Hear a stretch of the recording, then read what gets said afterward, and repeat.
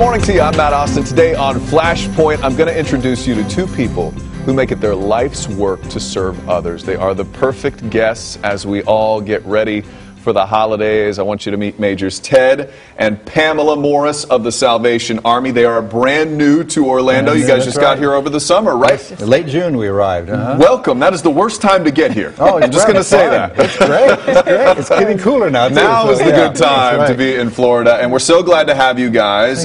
Thank you so much. We want to kind of start off the show here. A lot of people know the Salvation Army for the bell ringers and the Angel Tree program and all of the serving that you guys do to help people in the community. But what a lot of people don't understand about the Salvation Army is you guys are a church and you are the pastors. Right. So can you sort of explain to us how it works, Ted? Sure. The Salvation Army is a church, first of all. And everything that the people may know that we do is based upon our faith. It's a working out, it's a living out of the faith that we have. And so, as you said, we're both pastors of the Salvation Army Church here in Orlando, and we have a congregation. And some people think our congregation is only people that maybe have come to us for needs, you know, homeless people and stuff. There's some of them, but we have professional people that worship with us. We have young families with small children, teenagers, and so it's a great small congregation that we have. And you guys work this together. This is not like you're at home. No. How many hours a week would you say you guys work, Pam? Well, can you count that high? We actually did count. We're working on it. We're running about 70 right now. All right. And if you say that, it's probably a conservative number, I would imagine. I know the Salvation Army has been around since the 1800s, right? And it's kind of worked in this capacity since then. And your family has been in it from almost the beginning, right? From the very beginning. I was doing some research on my great-grandfather, George Morris. He was a teenager in a workhouse in Victorian England.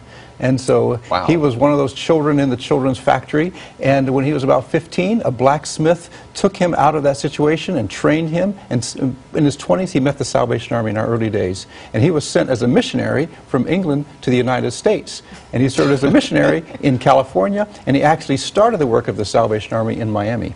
So I have to ask, was there pressure? You've got this long lineage. It's not like you could say, "Hey, Dad, I want to do heavy metal." Well, my parents were very careful about that because they said, "Listen, if the Lord calls you to this ministry, do it.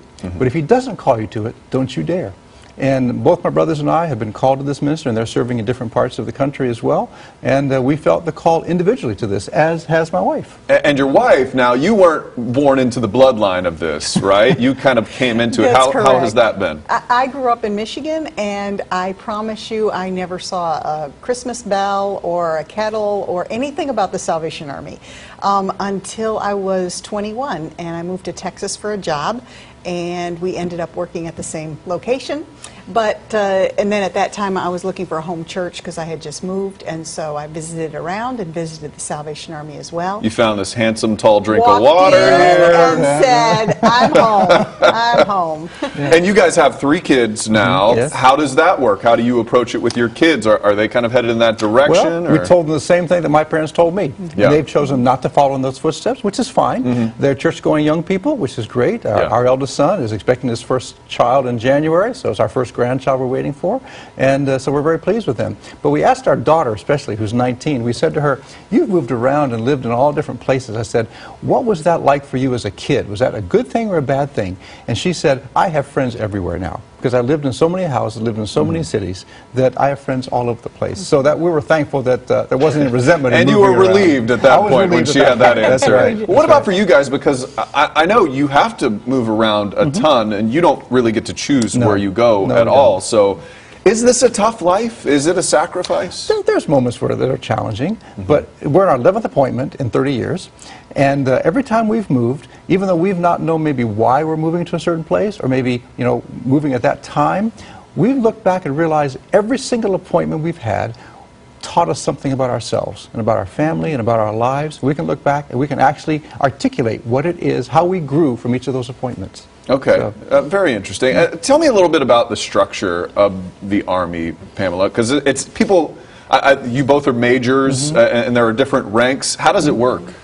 Well, there's one international leader of the Salvation Army, and that would be our general, and he lives in London. Then there are other leadership of different territories. We're in 127 countries all over the world, so the Salvation Army world is divided up into territories and zones. But basically, when an officer is commissioned, they're commissioned as a lieutenant. And they will have sort of a probationary period. They will be a lieutenant for 5 years. And then they'll become a captain. And then from a captain, they will become a major. And a lot of us, we will retire as majors. There are higher ranks if you're promoted into upper leadership of, lieutenant colonels, commissioners. And you have to marry an officer? Is that the rule? Correct me if I'm wrong. Yes. Okay. Yes. So if you wanted a chance at this guy, you had to join the Salvation Army, right? Is that how it works? So when we were dating, actually, we talked about that. Oh, yeah. And we said, listen, don't join this because of me, because I happen to be in this. I said, and we agreed that she needs to have her own unique calling for herself, and she did, which we're thankful for. Yeah, and why does it work in the Army structure? Is there a reason behind the different ranks? Well, every organization, every church has ranks. They call them something else. It's kind of like bishops and priests. Exactly. Right, right. And we're the military structure because we're fighting a battle against sin, against poverty, against human trafficking, against alcoholism, addiction, prostitution. So that's why we have the uniforms, that's why we have ranks, because we are a salvation army. Our mission is to bring people out of these terrible things in lives and bring them to a state of salvation. Not just spiritual salvation, that's a big part of it, but also just financial salvation, emotional, financial, to help a hurting world in whatever way that it's broken. And you mentioned social issues. Yes. That is a big thing for people these days, and a very divisive issue. How do you guys deal with that and navigate those waters? Well, from our very earliest days, we addressed human trafficking in England. And the prostitution age was very low, and because of work that our founders did, they raised the age of consent in England because of that, through Parliament. So we've been involved in social issues from the beginning, and so we're right now working very diligently around the world with human trafficking. We believe in human rights, and we address social issues very, very head-on. And your organization as a whole is apolitical? Yes, absolutely, yes. We have people that in our organization are in every party, and you can be in whatever party you want to and be in the Salvation Army. And just as far as churches go, we've seen membership across the country, and really across the world, in some places, falling. Are you guys seeing that same thing in the Salvation Army? How are your numbers? I think internationally, I think we're growing. Our largest churches are in Africa and India. Oh, really? And yes, that's the largest churches. And so in America, I think we're growing slowly. But like you said, the church is having some struggles. And so we're trying to find exactly the methodology of ministering to people, because our mission remains the same, but the method that we preach to them and the method we serve them changes with the decades. And so we're trying to address that as well. And I know your core beliefs run alongside, say, maybe the Methodist Church. Yes. Our founder, William Booth, was a Methodist. Okay. And so our beliefs are pretty much along the Methodist Church, although we're not Methodist, but we follow the same basic Christian beliefs of any evangelical Protestant denomination. But you guys certainly go about it a different way. Can you kind of explain sort of what is different about the Salvation Army? Well, our faith drives what we do. So, I mean, some people have said, we're the church with our sleeves rolled up, or something like that, because, when we see a hurting world, we have to do something about it. Our faith drives us. It's the love we have for people, the love we have for those around us, whether we know you or not. It's this love of God. The Salvation Army has a slogan, heart to God, hand to man. So it's like that. It's our faith drives us to love others. Yeah, and you guys are around a lot of hurting people. That has to be tough. Our founder, well, the story goes, saw some people living under the bridge in East London, and he went home to his elder son and said to his son, he says, do you know there's men living under the bridge? And his son said, yes, Dad, they're always there. And William Booth says, well, let's do something about it. And we've been doing something about it for 150 years and 95 years here in Orlando. Yeah, you really have. And you've changed a lot of lives, that's for sure. One of the ways you do it is with the Red Kettle Drive. This is what everybody knows about the Salvation Army. They see the bell ringers. Tell us what you do, because a lot of people, you know, I always have my kids put $1 in there, whatever, but a lot of people don't know where the money goes. So how is it used? The Christmas Kettle campaign is one of our major campaigns of fundraiser for our year. It funds us throughout the year. This year our goal is $333,000, which is a lot of quarters and nickels and dimes. You know? Who counts all that, by the way? We have people in our place that count it, even as we speak. They're probably counting now. Yeah, they do it all the time. Very dedicated volunteers. Yeah. But what's so meaningful to us, you mentioned teaching your children that, is to see a parent come to the kettle and the child says, what's going on there? And the parent squats down and explains to them what we do and explains to them this money goes to help people. And oftentimes we'll see small children open their purses and take out a little bit of their own money and put it in. We realize the message is being transferred to the youth, and that really blesses our heart. And I have been to the Salvation Army here in Orlando. I have seen all that you guys do. $330,000 does not seem like it would cut it.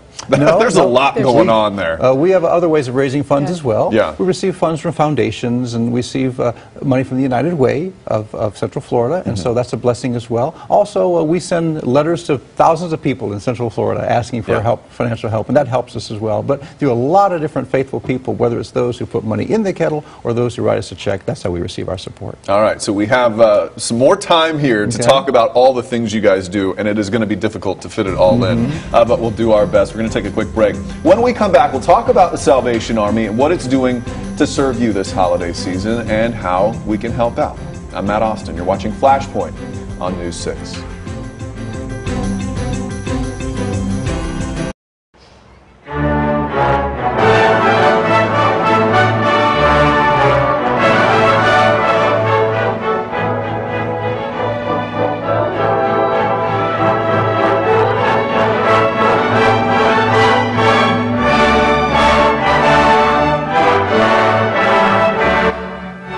Each December, News 6 and the Salvation Army team up to put on a holiday concert featuring the Florida Symphony Youth Orchestra.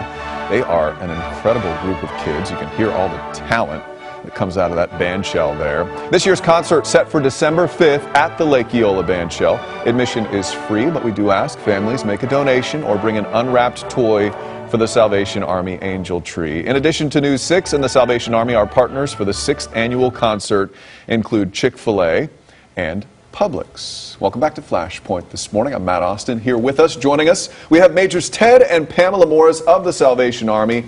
The holiday concert is one of those things we love partnering with you guys for down at Lake Eola. What does an event like that do for the Salvation Army? Well, first of all, it gets people in the Christmas spirit, doesn't it? It does, certainly. And then it also brings people together to help us, to support us. And the gifts that are brought are actually taken to our warehouse, and they're used to actually supplement our Angel Tree toys that are given by many people in town. Yeah, and Angel Tree is another thing. It goes along with the bell ringers. You see these Angel Trees set up. It's a Christmas tree with little cards hanging off of it with children's names. We've been partnering, especially really hard this Christmas. Absolutely. We want to get Thank you. 3,700 kids. We want to have presents under their tree. And so let's talk, Pamela, how important is this program and what have you seen from it? It's vitally important, vitally important. There are so many in our community who struggle, and they may be putting food on the plate at the table, but extra gifts for Christmas or Christmas gifts, it just seems a little too far out of their reach, basically. And so whether it's someone who's struggling in poverty or someone who's newly found themselves, I mean, sometimes we will have emergency applications because they did not even see something coming economically, and someone will find themselves in need for this Christmas. So it's vitally important. We can't do it without the community support and help. And so every angel that is adopted and brought back, we make sure that child gets that gift and those gifts. And it's just we just deeply appreciate the community support. And there are a lot of kids who need these gifts. Yes. It's also good for the giver, though, isn't it? Oh, I mean, absolutely. isn't this like the perfect opportunity for a parent to show their kids how they should be around the holidays and really the entire year? Absolutely. And many parents will choose an angel the same age as their own child. Yes. And take their child and say, what would you want? And let's get something for someone else your age. Yeah. And so just kind of as a description, when people see these little cards on the trees that we're looking at right here, what will people see? Well, they'll see the name of a child, a first name, and it's a real child, and they'll have their clothing size, a shoe size, and maybe a clothing size, and then they'll have a wish list, and then a need list. And the parents have actually done that with us. We work with the parents, and they're screened to do that. And then the person can adopt that card, take that angel, and buy for that little child. They bring the unwrapped gift back to the location from which they picked that angel up, and then our people, our volunteers, our elves, so to speak, will come pick up that gift, take it to our place, sort it out, make sure it gets in the right place, so when we distribute them, the parents come, we have volunteers that take that gift bought for that child and give to that parent. All right, and how are we doing this year? Are we on track? What are the numbers looking like? We feel we're on track right now. It's still early, but we think we're just over about 700 angels that have been adopted so far out of the 3,700, so we have a long way to go, but I think we're moving forward okay. All right, I hope so. We'll keep you posted. So, okay, well, let's help with that. To pick up an angel, there are various locations you can check out. There's Mall at Millennia, Chick-fil-A restaurants, Wing House locations, Nick's Family Diner, and News 6 Studios right up front there in the lobby.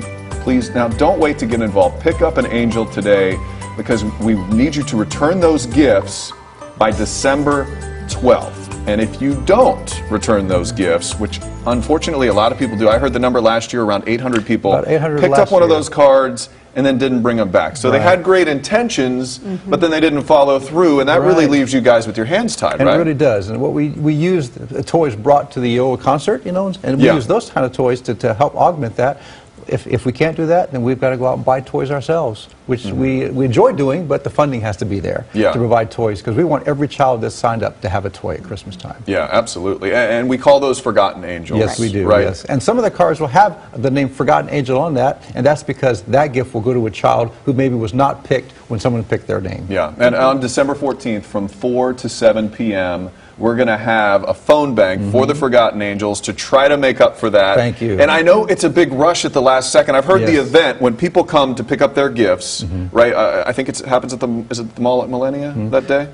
They pick up, you mean the families pick up when the families come to pick up the gifts? There's another place we have. Oh, there's a whole other place. So when they come to pick up, do you guys know in advance that they were forgotten, or do you figure out on the spot? We figure out beforehand. Okay. So yeah, the Monday, Tuesday night before distribution on Wednesday, right? So the day or two before, you figure out that there are Forgotten Angels, and then what do? You have to run out and... Well, sometimes we're frantic. As I would imagine so. Yeah, we want to make sure there's something in that bag at that spot for that family. For that child, yep. Okay. For every child. Wow. So, and will we be able to make it up when that happens? You guys don't have any forgotten ones at the end, I hope? We will do our best not to have any Forgotten Angels. We want to make sure every child has something. One way or another. Okay, and one great way to help with Forgotten Angels and everything else you can donate, you can go to the website, and that is salvationarmyorlando.org, correct? Yes, that's correct. All right, excellent. So you guys don't seem too stressed to me right now. I'm feeling good about this. We're enjoying Christmas. Christmas is a fun time. The adrenaline's pumping. Are you sure? I would think that would. I would think Christmas would be over and I would just There's moments, melt. but it's fun. It really is a lot of fun. Yeah, it goes back, Matt, to what we said, why we do what we do. Yeah. It's really... All right, and I'm sure you are relieved to get to January, though. Sometimes. We do take some time, yes, we do. Hope you at least get a vacation or go to a beach or something. All right, thank you guys. Thank you, Majors Ted and Pamela Morris of the Salvation Army. They do a ton of great work, and thank you for joining us on Flashpoint. When we come back, I go with a University of Florida scientist who can actually catch lightning bolts. You'll see for yourself next on Flashpoint.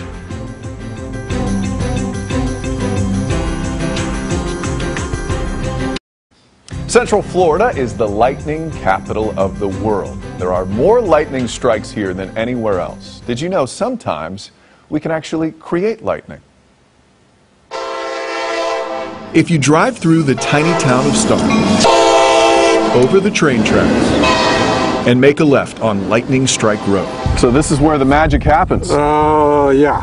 This is where the rockets are fired. You'll find an otherworldly contraption, a 6-barreled rocket launcher. People email us all the time asking us how they can do this in their backyard. They do not. They do, because they want to do it to their neighbor. But this launcher doesn't aim for bad guys or neighbors. 3, 2, 1, fire. Its target? Lightning. Oh, yeah! And 50% of the time, these researchers from UF hit it.